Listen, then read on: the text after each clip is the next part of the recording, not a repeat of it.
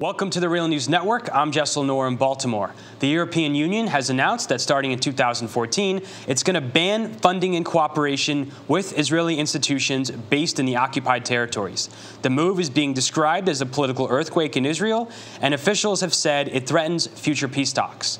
Now joining us to give us more details about this latest development is Shir Hever. He's an economist studying the Israeli occupation of the Palestinian territories for the Alternative Information Center, a joint Palestinian-Israeli organization dedicated to publishing alternative information and analysis. Thank you for joining us, Shir. Thank you for having me, Jason. So, Shir, what's your reaction to this latest announcement? It's being greeted with anger and skepticism in Israel. Well, if we only look at the legal aspect of it, it actually doesn't seem so much of a big story, because the European laws have already said long ago that Europe should not encourage any kind of economic cooperation with Israel. The various association agreements that the EU signed with Israel don't apply to the occupied territory. So that's old news. And if you look at the actual document that was published now by the EU, it talks about guidelines, not about commitment or enforcement of which would restrict the ability of the member states of the EU to fund whoever they wish.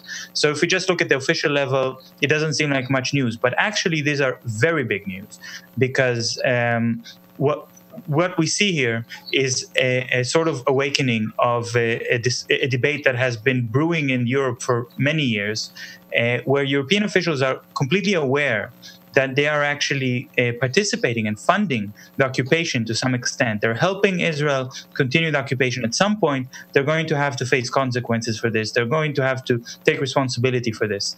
One of the reasons that the peace process has not been successful is that Israel was not held accountable for crimes committed against Palestinians, and that Israel continued to get very good trade relations with Europe, with the United States, with many other countries, which allow Israel to do whatever they want, and even to profit, for example, by exporting agricultural produce that they produce inside the occupied territory. The reason that they're calling it an earthquake, though, is that these new guidelines that are published by the EU are not just talking about customs issues that have been debated for many years already regarding agricultural products, for example, but now they're also talking about any kind of cooperation. And that also means in the field of culture, in the field of academia. That means that various grants and funds that go from the EU to various Israeli institutions, to Israeli universities, are going to be restricted if those Israeli institutions are actually involved in the occupation in some way. Now, what everyone in Israel knows, maybe not everyone in Europe knows, but certainly the Israeli officials are well aware of it, is that almost every institution in Israel is very deeply connected to the occupation. Almost every university in Israel is deeply involved in illegal colonizing activity. Almost all the cultural projects in Israel are being funded by organizations that promote colonization, that sustain colonization. Israel's main theaters do shows in the occupied colonies, in the occupied territory. So this is what makes Israelis very concerned. Israelis realize that this is a direct continuation of the BDS program, the BDS, Boycott, Divestment, Sanctions movement, that is calling to put pressure on Israel through economic pressure, cultural pressure, and to make Israel accountable.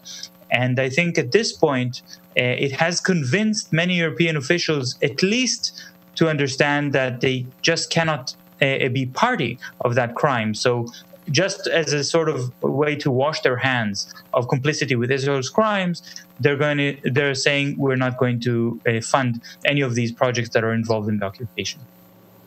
Now, I'm going to quote the Jerusalem Post here, but right-wing members of parliament have said the EU decision is racist. We will build more settlements. What's your response?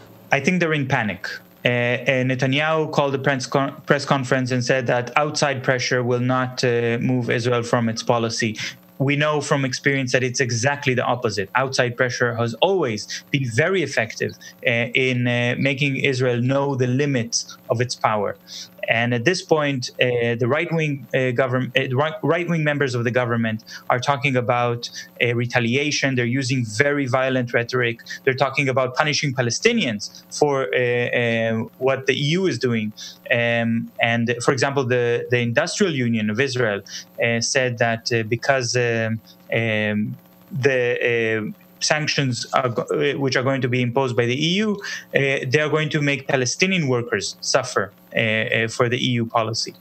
Israel's Minister of the Economy, Bennett, from the extreme right-wing Jewish Home Party, said just a week ago, after he came back from a trip in China, that the world is not very interested in the occupation. Israel can basically do whatever they want, and people are more interested in things like technology and trade.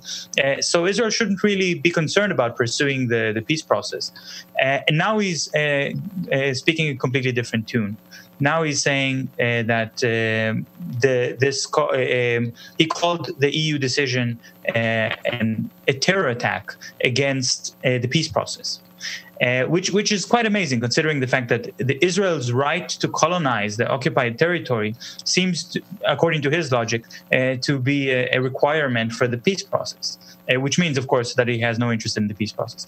But what I think is more interesting is not what we hear from the extreme right members of the parliament and government, because this is quite expected. There's no news there.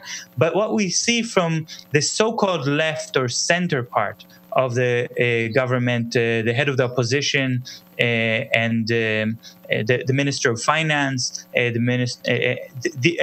There's also a member of parliament in charge of the peace process, and they're saying something that we haven't heard before very frequently in high levels of in high echelons of the Israeli government. They are saying that this move by the EU proves that the negotiations have been stalled for too long, that the right-wing policies are driving Israel over the cliff and into the abyss, and that there's no time to lose. Israel has to do something. And that's quite interesting, because when they're trying to make political profit from basically sanctions imposed against Israel by the international community, they are then associating themselves with the people who say that sanctions against Israel have merit. They can work and they're positive. And this is not something that's very close to the mainstream in Israel. And we're seeing a very big shift now.